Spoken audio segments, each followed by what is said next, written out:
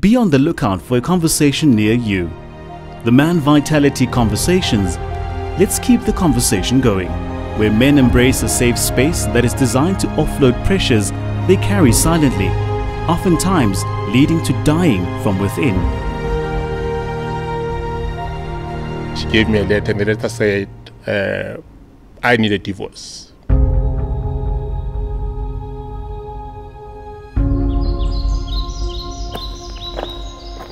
It's you and I having this conversation. Whereas we chat in a space where We curate for each other. We are together for each other as brothers. Because usually coping mechanisms are something that enable us to deal effectively and successfully with a particular problem. You know, it was not a coping mechanism, it's something that I did myself. I started drinking. in 2016, depression in the workplace costed South Africa more than 232 billion rand due to lost productivity, either due to absence from work or attending work while unwell. The other pressing difficulties across organizations through South Africa is that despite evident psychological or psychiatric distress in men, their uptake is significantly lower than their female counterparts in the conventional employee wellness programs.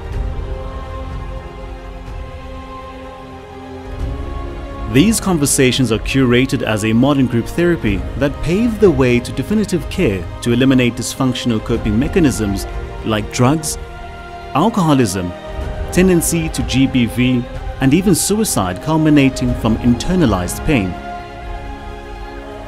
Like many other men do, I think alcohol became my friend. I became toxic to my kids, and to my wife, I think it was visible that there was something wrong with me.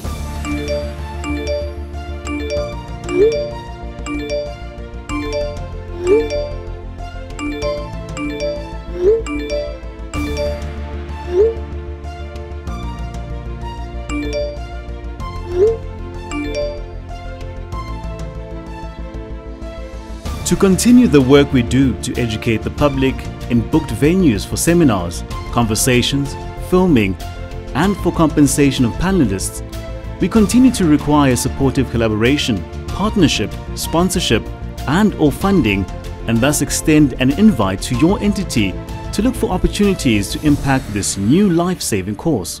Kindly invite us to furnish you with our needs, proposal, and presentation, and see how you too can help shape and change lives.